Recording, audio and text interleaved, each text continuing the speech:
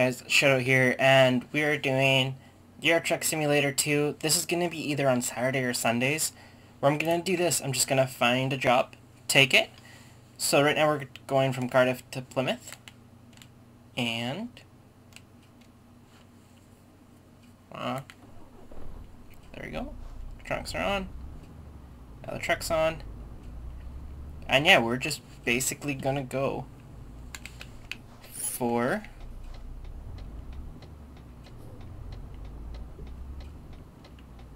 Oh, I took that way too.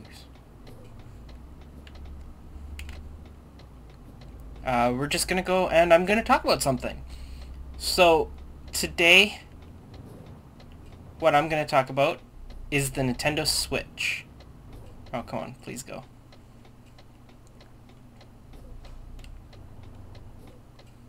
So, the Nintendo Switch launched last week on March 3rd. It's interesting. It's definitely a Nintendo console. It's gimmicky and interesting. I do not have one. I will not pre-order one. I don't know if I'm going to get one at all, to be honest. Which side do I go to? Oh, right. I cross. Are you going to... Alright then. Anyways. I don't know. Just for me, it's not something that I want to get. I'm not quite what I'm into. The only games that I can see myself being interested in is Zelda and Mario. Those would be the only two games that I would get. But I don't know. Oh, is it still in 48? They're not games that I'm going to rush out and get either. So I don't know if you guys are going to get one or not. I'm really interested in that. But, ooh, I have new mail. Probably about a loan. Anyways, sorry guys, I keep getting distracted by this game. No, the big thing is, I'm not quite too sure about it. It's supposed to be a home console and everything. You put it in the dock, it comes up as 1080 on the computer, or on your TV. And then, yeah, you're supposed to play 1080 on the TV. Apparently some people say that the aliasing is not so great. And that would bother me. I know it shouldn't, but it would. Now the other thing about the Switch also is that, like, it keeps saying that it's a console, but it keeps showing that it's going to be more of a handheld. I have a Nintendo DS. I absolutely love my DS. I wouldn't really actually switch my DS. So, to me, it's kinda pointless getting the Switch. If that's gonna be the case, I'd rather them make a docking system or make two different versions of the game. One for the DS, one for an actual console. That's just my opinion on it, though. Some people might have different opinions, and I want to hear those in the comments below. But another thing that bothers me is the USB-C charging. They only included one charger, and that charger also plugs into the base. Now that's fine if you're always using the base and always having the Switch in its base, or always charging it in the base, because then you're always just using the base, you plug it in, forget about it. The problem that I'm seeing and having is that every time that you want to go out, you have to unplug that, and after you unplug it, then you got to be reaching behind your TV or wherever your plug-in is to get at that plug-in and it's not a small charging brick too. It's a pretty substantial. Like, it's probably the same size as my MacBook. So that's a little bit that I'm thinking to Nintendo, going, why didn't you guys include maybe it'd be a bigger power brick. I get that, because it's 15 volts and I think it was 3 amps. So it's a pretty big charger that you need. But maybe they should have thought about that and included a second one, or included you know, even a USB-C cable so that when you're on the run you can just plug in your own. But being so substantial in power, just having a little brick is just going to prolong the life of your Switch. It's not actually going to charge it unless you can find one that is 15 volts. But that all said, it is a cool idea having the console. Oh, I'm speeding. It is a cool idea having the console and a handheld, one that you could take with you whenever you want to go somewhere. That makes sense to me. Do I think Nintendo's delivering on what it is? I don't think so. I think Nintendo's going to fall short of the mark to make it impressive. It's really cool. There's going to be a lot of people who get it. And I get that. And it's going to be a Nintendo system just like people got the Wii U. I wasn't somebody who got the Wii U. But, yeah, I just think it's going to fall short of that outstanding idea, outstanding product. And unfortunately, I feel like Nintendo's missed that outstanding mark for quite a while, and it's too bad to see, but this is getting back into being up there at the top. There's something about the games. We'll talk about games and then we'll talk about storage, but with the games, yeah, like Zelda is the biggest name game that's coming out when it releases, and then they've got 1-2 Switch, but I don't know, I feel like that should have been included with the console. Like, that should be just a party game included. It's $60. Well, for US it's 60. Here in Canada it's quite a bit more. It is 70. So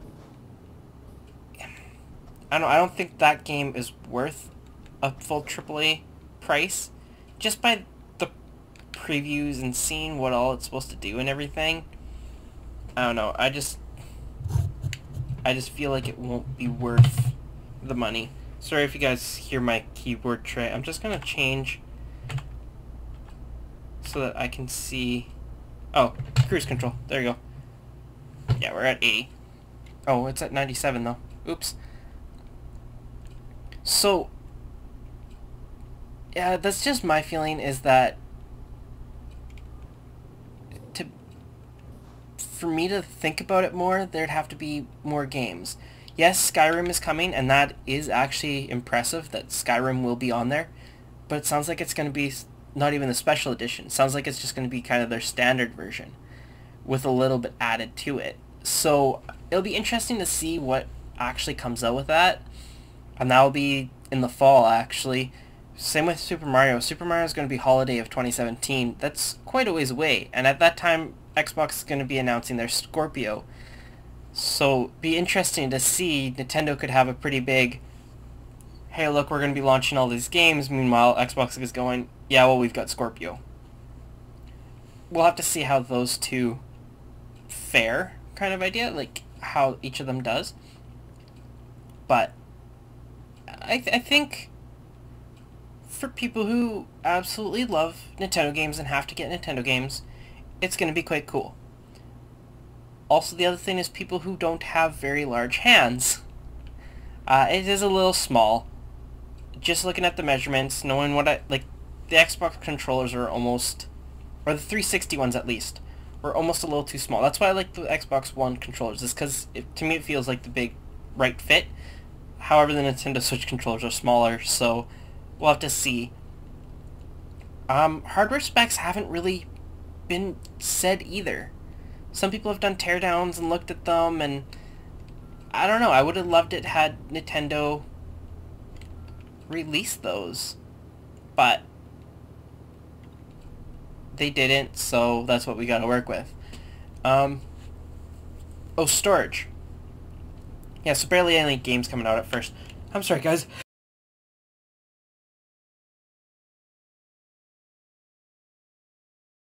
I'm sorry, I had to sneeze. There'll be a little cut in the volume there. That'll just be me sneezing, so sorry about that. Anyways, as I was gonna say, not very many games coming out, which kind of disappoints me, but not as much as the next portion I'm going to talk about, which is storage. There's 32 gigabytes of storage built in. Alright. That was my last iPhone, was 32, and I filled it. I filled it up pretty, like, it's an iPhone. So, I mean, it wasn't the worst at filling up. Wasn't too happy. But as I got recording, because I do record some, like, voiceovers, and when I don't record with the game audio, I use my iPhone. Well, I kind of fill up space.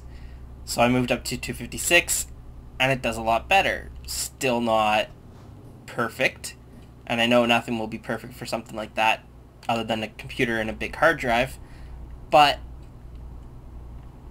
maybe Nintendo should have thought a little bit, because yes, I know I did just whatever. Maybe they should have thought about it a little bit more, because now people have to make the investment. If somebody wants a 200 and some gigabyte SD card, it's actually quite expensive to do that. So, I don't know, there seems to be a lot of cost introduced with this, with the Nintendo Switch. Like, there's going to be the Pro controller for $80, another USB-C charger if you don't want to have to deal with going behind and finding your other one that's connected to your dock. That's going to be an extra $30. An extra set of Joy-Cons is another $80, as well as, and actually I think that's more in, I can't remember if those were more in Canada, or if those prices were kind of set. But anyways, the Joy-Cons were supposed to be another $80, and then that charging controller, the one where you can plug the Joy-Cons into, and it will, okay, I need to get past this semi. Oh, the speed limit did change anyways. Anyways, I mean, thank you.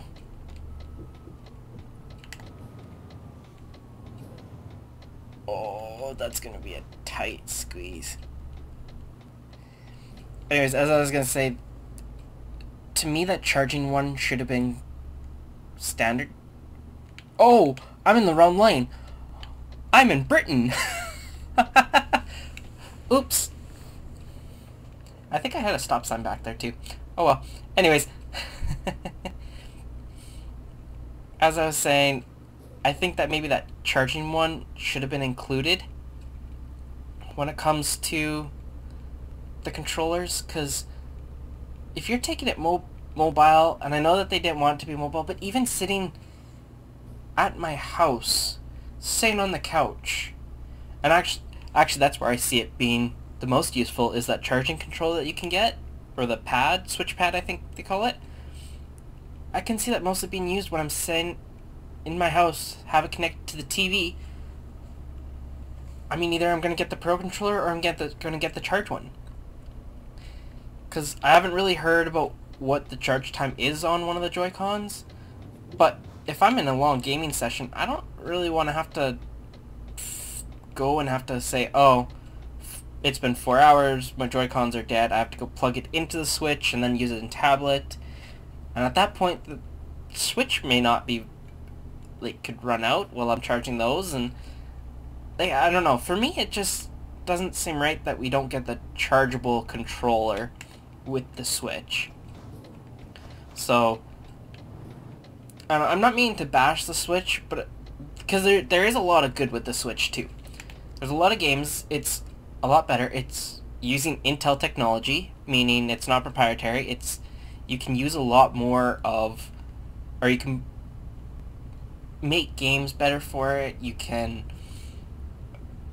like, it's just that much better being an Intel chip instead of their own proprietary. And I don't know, I just think that they hit the mark on some of the marketing things, like not including the charging controller or the battery life. I mean, I don't know how you get a better battery life in something like that. Battery life is one of those things where it's kind of you do what you can, but you can't do it all. But one of the biggest things to me is just that there should have been more stuff included. Like a second USB cable even. Not even a charger, just a cable.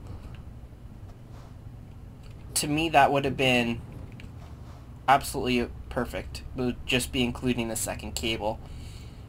Same with the recharge. They should have put the recharge controller into it.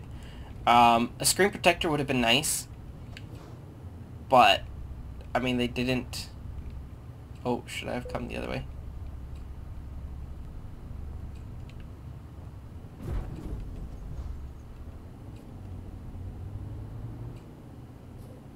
I was gonna say, I'm guessing this is...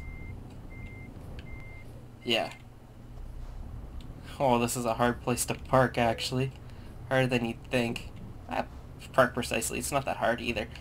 But, yeah, I just think that they should have included that recharging one in the case. I'm glad to see that there will be AAA titles coming to this. There will be just that kind of stuff, like different... more things that are on the bigger consoles or even computers. I'm happy to see that, especially with the Unreal Engine support. It's going to be super easy for people to develop games. They could even do indie games. One thing that I am another disappointed about is that it doesn't come with the Virtual Console at the start. Hopefully that gets fixed out really well, and I'm interested to see how their online subscription service works. Which that's actually going to be our next episode. When I move into American Truck Simulator, we're going to be looking at subscription services for games. But anyways, guys, hope you guys enjoyed this. This was just kind of me ranting about the Switch while we took a drive. And I'm going to do another one about subscription services. Not a rant. This one I'm going to praise them because I like them. But subscribe for more of these every weekend, like Saturday and Sunday. I'm hoping to have these up. And like the video if you liked it. Let me know what you want me to do different for these in the comments. And... also, let me know if you're going to pre-order the Switch, or if you have, or if you already have one, as it is going to be out. And did you get Legend of Zelda Breath of the Wild, and how is it? Anyways, guys, this has been Shutout, and I will see you guys in the next video.